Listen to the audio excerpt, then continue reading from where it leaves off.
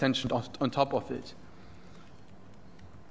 Unfortunately, the way that they implemented it requires to do weird things sometimes. So we have 3 different possible topologies for Wi-Fi display support, which is one is Wi-Fi using Wi-Fi-Direct peer-to-peer connections.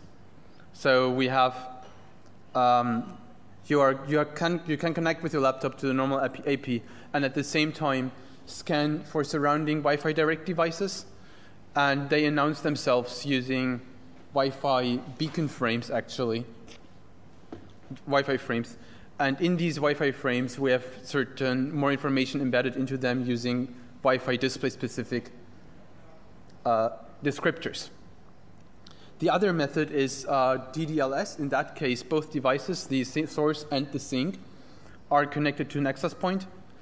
And then, as you have already in connection through the access point, what you can then do is establish direct connection through TDLS. The advantage of that is that it's zero setup, basically, because you just connect to the AP in the lecture hall or wherever you are, and then you can start using it in theory. And in practice, because of TDLS, rather than sending the frames to the access point and then forwarding it to the device, we can actually send them directly to the device. The nice thing about TDLS is that it basically can happen on the fly automatically without you even noticing. So the kernel or the Wi-Fi card can say, and this, as far as I know, this works. I haven't actually tested it myself, but if you have such a connection and you're transferring a lot of data, the Wi-Fi driver or Wi-Fi card will say, okay, we should create a direct connection between these 2 devices. And then it will go into user space. It will tell WPA supplicant to set up a connection, and then the keys are exchanged through that method, and you have a connection without the user even noticing. So that's like the ideal use case for us, really. And the third option is infrastructure setup, which is exactly the thing that we forward it through the access point, or even through the network or something like that.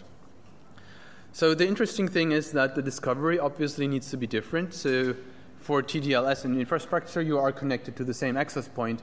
So what is being used by this revision 2 standard there is that you broadcast the fact that that it exists using multicast DNS, which is readily available for us using Avahi and infrastructure like that. The interesting part is supporting peer-to-peer devices, Wi-Fi devices, as those we need to discover them. We need to connect through them. I don't know if you probably haven't heard about Wi-Fi-Direct and how it works. So in Wi-Fi-Direct, you create a new connection with the device, and then one of the devices becomes the group owner. The other device becomes the peer-to-peer. I think it's called device, actually. And then you have this session established, which means that you first need to discover everything through Wi-Fi frames. And that is where the Wi-Fi display standard comes in and defines frames, additional data that is attached to the beacon frames and everything else, all the connection frames. So in that case, if we're using peer-to-peer Wi-Fi, we actually need to set up the information with the WPA supplicant and pass it some Wi-Fi descriptors, which are then included in all the different frame types where the Wi-Fi display specification requires them. This is actually code in WPA supplicant, which already exists specifically to support Wi-Fi display, because it's an extension of the peer-to-peer standard, basically. Multicast DNS is obviously relatively simple in theory, but then you can also see a device through both methods. So we will need to deduplicate the list in the end so that it all works fine. The other thing is that the Miracast standard is kind of weird in places, like RTSP. I'm not sure if anyone knows about it. So RTSP is a streaming protocol. You connect to the server, you request the stream, and you query the information, you request then the stream to start, and it will start streaming. But with Wi-Fi-Direct and peer-to-peer setup, what happens actually is you first establish the peer-to-peer connection. Then in the Wi-Fi frame that the source broadcasts, it says, okay, this is my port that you need to connect to, and then the Wi-Fi device magically connects to the correct RTSP port, and it then will it simply connects. It doesn't start querying data, but it's the wrong way around, kind of.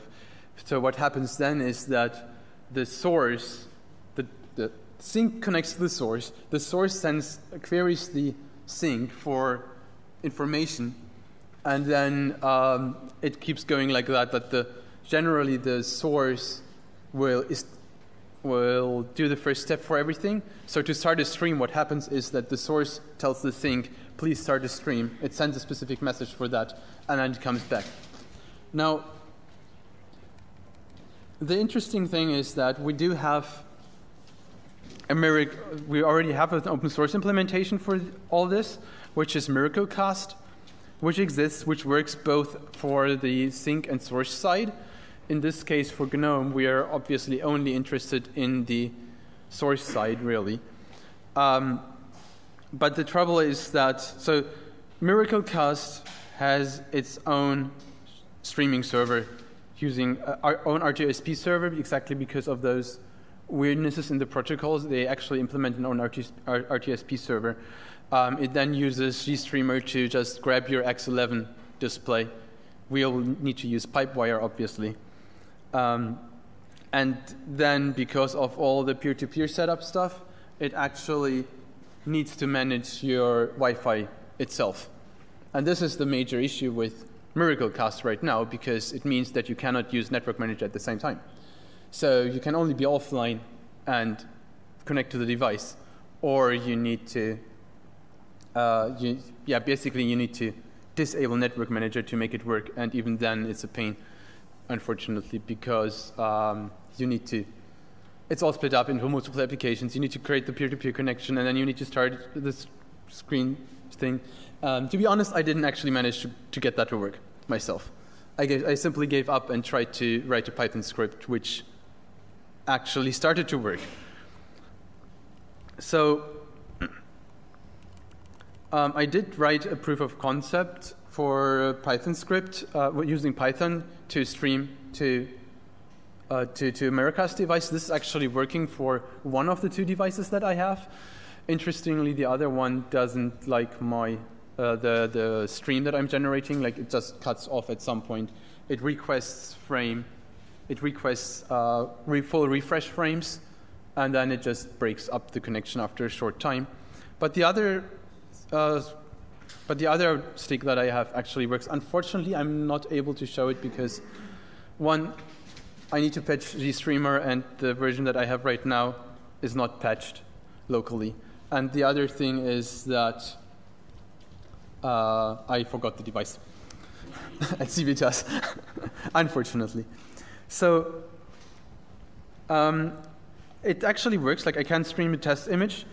The Python script that I wrote, what I did there to be able to coexist with Network Manager was, as Network Manager does not care about Wi-Fi-Direct at all, I can just simply bypass Network Manager and directly talk to WPA supplicant through dbus by changing the policies. So that works. I did use GStreamer RTSP server, which was a bit ugly because of the weird things that Wi-Fi-Direct is expecting with regard to the messages. As the first message needs to be sent by the source after connecting, you need to do some setup stuff to just send out the message and then just send out those things and then modify the responses. It does work. It can be made to work even with the GStreamer stuff, RTSP server, with some small modifications to the server code and some bug fixes through the bindings. So that works in principle, but obviously we would need to still integrate that properly into the desktop, which means that we need Network Manager support for the peer-to-peer connection. So the plan is I'm working on this currently. I'm not finished yet. So what the plan is that we'll have a new Wi-Fi Direct device type in Network Manager, which will then allow you to scan for devices, which will allow you to set the Wi-Fi IEs, the descriptors for Wi-Fi Direct, for Wi-Fi display, so that the discovery works fine. And then once you are starting a connection, you need to manage all the things, because when you're the group owner rather than the client, you need to advertise the DHCP server and share your internet connection to the device. Otherwise, you need to receive an IP address from the device. But all this is relatively simple in theory, because Network Manager already supports sharing of their connection and everything. So that works. Oh!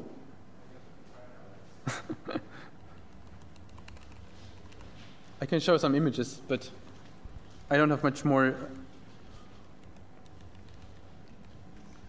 Let's try this. Maybe just as a demonstration. This is directly from the specification, and you can see the different layers. So we have Wi-Fi peer-to-peer or DDLS infrastructure and Wi-Fi protected setup at the bottom, and then this is the discovery happens through either through the Wi-Fi peer-to-peer or through multicast DNS on the IP layer. Those are two different separate discovery mechanisms.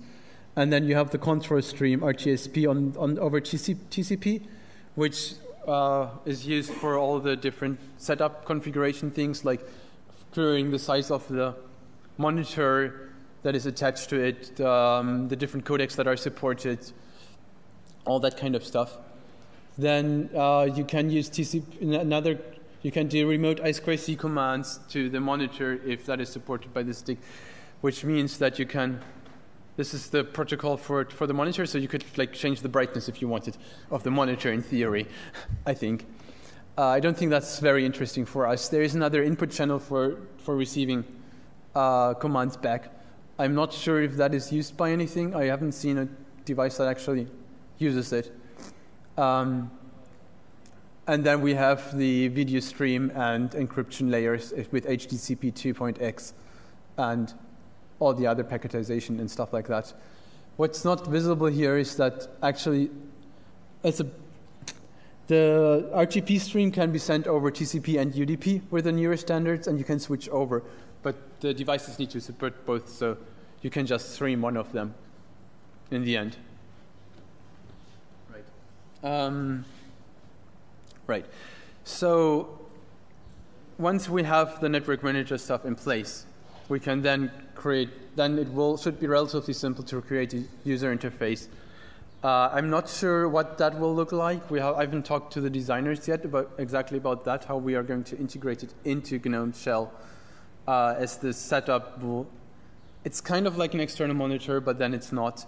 And you probably want some screen sharing feature. Quite likely, as a start, for example, a GNOME Shell extension would make sense. And then do the discovery there, show you the screens, and then just give the user the option to stream everything to a remote device. And in that case, once we have the UI, we should also be able to extend it to maybe support Chromecast in the future, which is a different protocol specific to Chromecast. As far as I know, Chromecast is implemented by VLC, so we should be able to support that there. Right. Let me just think if I forgot something. Do you have questions?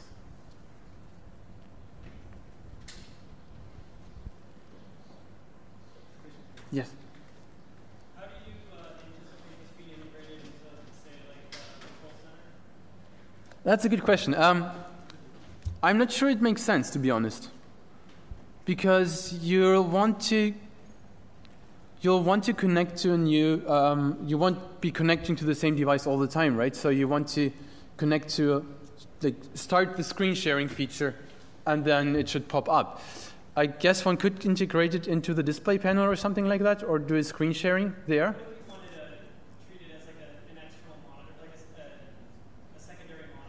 So in general, my plan would be to use the pipewire features to grab the screen content, which I'm not sure we have support for adding a second monitor like that. I thought there was some work being done in KMS to make like a dummy. Okay, I haven't heard about that work yet. That would be very interesting in this case, yes. So if that works, that would be cool, because then we could just create a virtual display basically. And in that case, we would obviously want to integrate it into the display panel in some sort to allow sharing the display there and then popping up the dialog to select the device to stream to. And then you could create a secondary screen which is fully configurable. That would be very nice.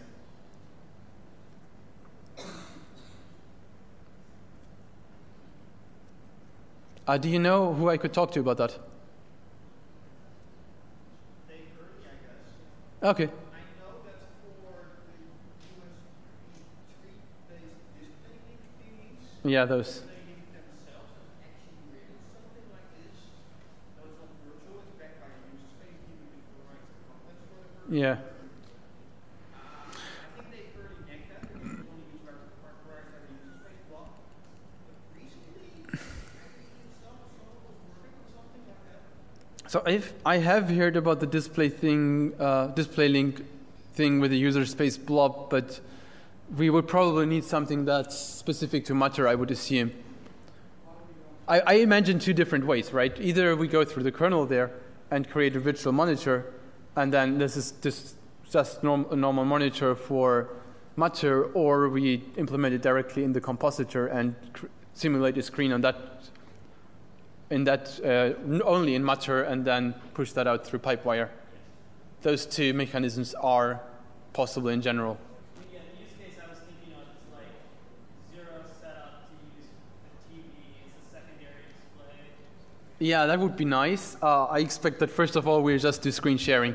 So for the internal screen that you already have, primary screen. Personally, when also in a client rather than laptop screen would be helpful, so like secondary laptop to be used as a secondary display. For that you would need to implement the sync side, which actually works in Miracast, in theory. So like Miracast, I think there is a Raspberry Pi image which does work. I haven't tried it, but so far, as far as I know, you can actually use the Raspberry Pi as a Miracast sync. So if you had that, then you could use the screen to your Raspberry Pi, for example, using fully open source solutions. Yes? So what if you were playing a full screen video? You probably wouldn't want to re-encode that content So, at the same time, right? yes. So the revision 2 standard actually allows you to stream a different, like an unencoded stream over. You can query the information and then you could do that, exactly that. I'm not sure how we could actually implement that from the user space side of view. If you had if we were exporting your screen and then you are running Totem and hitting the full screen button, and then in that moment we would need to switch over. I don't think we try to solve it in a generic fashion. That would be really difficult, but like we could patch Totem. Well, yes, that is the alternative. That Totem, that what we do is we split out the dialog to select the target into a library, and then, well, it would probably be like pipewire source, right? So you basically just start up the UI for screen sharing, you give it the pipewire source that you want to be fed into it, and then Totem provides a pipewire source of its own. But then it would still be re-encoding quite likely. I'm not sure if we can get around that at that point. We would need a lot more support to allow streaming, querying the information which codecs are supported, and then disabling re-encoding in that case. Which would be very, very neat, I agree. But it's... So you get like a GStreamer element that has some metadata in it, and if that's getting propagated through the pipewire chain, maybe something can like introspect. Yes. Technically, that should be possible. In practice, it will also mean we'll need to implement a lot more of the Wi-Fi display specification with regard to switching streams and then sending an auxiliary data stream which includes the video data, the non-re-encoded video data, instead of the normal MPEG stream that would be coming through, which is open, yeah, H.264 encoded. I think that would be nice to have, but to be honest, I don't think it's feasible for us to implement at this point. Even though the use case, yeah, it's probably quite a common use case. And then for Chromecast, for example, as far as I know, it works by uploading application, like a small application to the Chromecast, and then you can stream to it. And in that case, any codec that's supported by Chromecast would probably easily be supported, as long as we get the discovery working and stuff like that. Yes.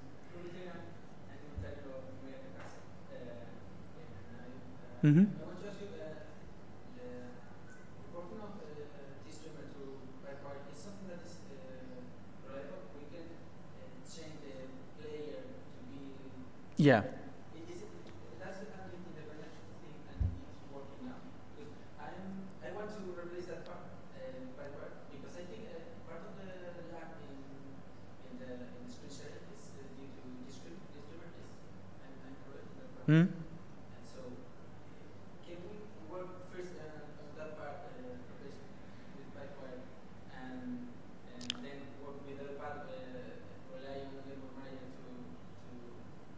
Right. So, I think the question is, shouldn't we first do the use PipeWire to stream the actual screen content rather than doing that?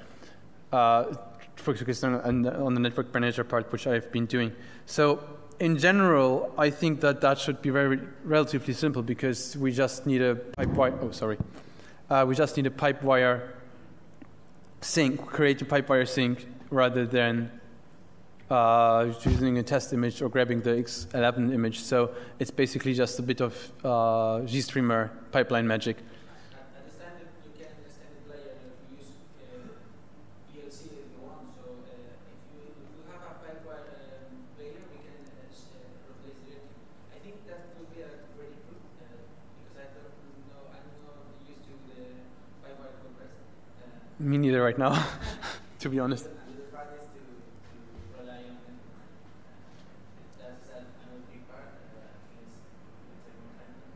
Yeah, both things need to be done, and I think both things are viable. While I would say that the network manager part is actually the larger part of the whole, because it requires adding quite a bit of, like, a new device type. We need a new device type. We need new connection type. I'm intending to add some connection management, so that if your streaming server dies, then network manager will automatically shut down the peer-to-peer connection, so it doesn't linger around, and then you try to establish a new connection and things break. All that stuff, and that we need a good basis there on the network manager side, and then the streaming side should be possible with PipeWire. And I think the hardest part there will probably be that we'll want to support switching the resolution on the fly, for example, which requires then all the implementation on the Wi-Fi-Direct side again to send the correct commands to devices, and then figure out and test this for different devices to check that it's working. The other issue is actually trying to support all the devices. I mean, I have one device, and I've been poking it for a while, trying to figure out why it doesn't like the MPEG TS stream that I'm sending to it, and I simply couldn't figure it out so far. And the Wi-Fi display specification is interesting in the regard, like, they seem to be specifying specific IDs for the RTP stream to be used. And I've been trying to patch GStreamer to use those specific IDs rather than other hard-coded ones, and it just didn't change anything so far. The device just doesn't like the stream for some reason, the video stream, and I don't know why. So if someone is here with MPEG TS knowledge, who might know, all right. I know that PLC plays better than our custom player. So people who know streaming in fixed things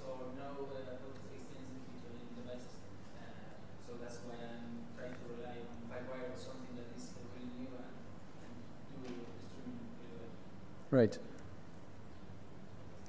Okay. Anything else, or? Okay, then I'm done for now. We can talk later, obviously. Thanks. Thank you.